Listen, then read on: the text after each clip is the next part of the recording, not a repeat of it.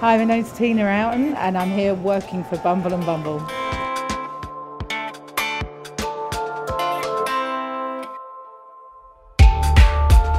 Ethereal fairies was the brief that she gave me.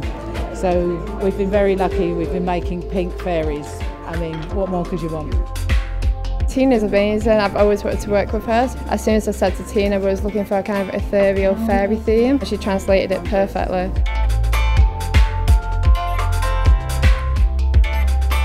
This season at Marcus Luther, we really wanted to bring a freshness to the girl for the collection. So there's lots of layering in the clothes. When you've got lots of hair, it didn't really work. So we're creating a small, tight, sleek head into a contrasting texture that's drier in the back. The look is very severe in one part and very texturised in another part. It will be extremely easy to take back to my salon because it is all about what the product does and what the hair does naturally.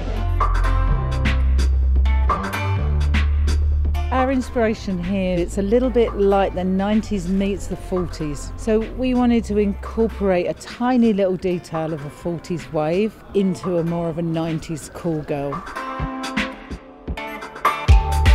So the BB Hairdresser's Invisible Oil Dry Oil Finishing Spray is my hero product. One, because it's dry. Two, because it's like an eraser. It lets me take out any of the mistakes.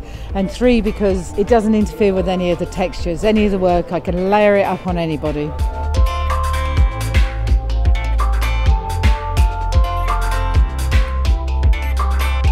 We really got to go for it. The reference I was given was Macbeth. So it was about Scotland, about the Highland, about wild warrior girl princesses roaming around, fighting for their lives, protecting themselves. They wanted some braids, they wanted to feel that toughness in the girl. Going around the girls' faces, deciding where they look most beautiful. Is it to the side, is it back? Amazing, we had 26 girls, we're having a ball.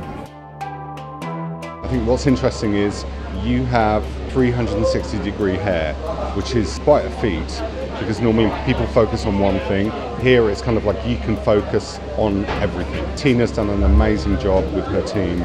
It doesn't look laboured, but you look at it and think, how the hell did they do that? And that's the beauty of working with Tina, that's the beauty of working with Bumble and Bumble.